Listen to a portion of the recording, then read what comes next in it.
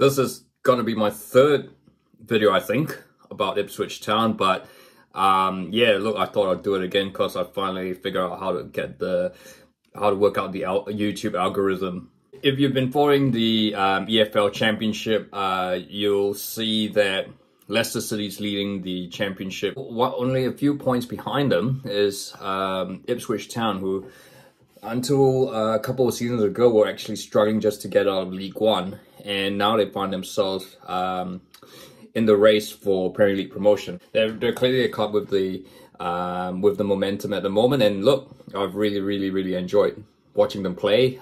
They've got something under Kieran McKenna. They're playing a really nice brand of football, and yeah, they've made it long continue, and they might. I think a lot of people besides Leicester, they would have been tipping besides Leicester, Leeds, Southampton, but Ipswich Town has certainly drawn a fly in the ointment there. And I guess Ipswich Town's rise is good news for Southeast Asian fans, particularly Indonesian football fans. Of course, Indonesian football fans have had to go through a lot. They had the stadium troubles a couple of seasons ago, and there's obviously years of corruption, and despite being such a massive country, huge population base, Indonesia's really just kind of struggled to really catch on, even though the passion for football is clearly there. I guess the evidence is there. They've never won their domestic AFF Suzuki Cup, or Tiger Cup as I grew up to know about it, even though they've made the final probably about 4 or 5 times. Don't quote me on that, but yeah, look, there is certainly hope, because Ipswich, of course, have a certain Elkan Baggott. I can't now apologize if I pronounced it. I've messed up the pronunciation there. But yeah, look, the 21-year-old centre back he hasn't made as many starts for Ipswich this season. He's certainly been earmarked as a player of the future, and has certainly in the EFL Cup and midweek games, he's really impressed, particularly playing against like Wolves and Fulham. Look, I mean, Ipswich, they had to come back from behind against Wolves, and they lost to Fulham. But yeah, look, I think obviously playing a B team with their full focus on Premier League promotion. Of course, Baggott, if Ipswich do make the Premier League and Baggott stays with Ipswich Town, and makes his debut in the Premier League, he's not going to be the first Southeast Asian to play in the English Premier League. That honour goes to Neil Etheridge, naturalised English Filipino, who decided to represent the country of his mums. Of course, when he couldn't get a chance with England, and yeah, has proven to become a massive star for the Philippines, who have become one of the rising surprise powerhouses in Asian football. Etheridge, of course, had some spells with Fulham. He's now playing at Birmingham City, and he actually saved a penalty against Bournemouth. No, I'm not going to show that just for fear of incurring the copyright gods.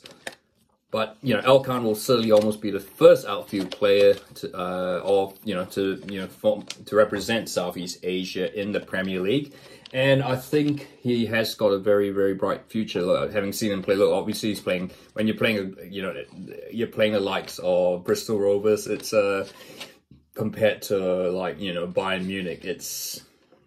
You certainly can't say whether he's going to be like one of the best defenders in the world, but I think there are elements in Elkan's play which make you think, yeah, this kid is quite a baller. I mean, he plays centre back, but you could see him playing defensive midfield, because he is very good at bombing forwards, and he's just so solid on the ball, so assured at such a young age. In his early 20s, that's a lot of older players don't often have that, and the fact that, of course, he's not necessarily come through the traditional English system, I guess just shows you, this guy can play. Of course, when I say English system, your big clubs like Manchester, going through like Manchester City, Manchester United academies.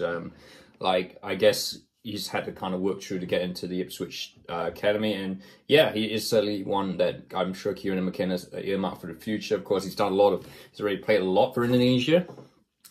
Interesting fact, of course. His mum is Thai, not, and he was actually born in Bangkok before he moved back to England. But he chose to represent Indonesia due to his, sorry, no, he's not. His mom's not Thai. He's Indonesian, but he was born in Bangkok. But he chose to represent Indonesia because of his grandmother. So, and yeah, so it's sort of like he's gone around a bit all over the place. It's a little bit confusing there. Born in Bangkok.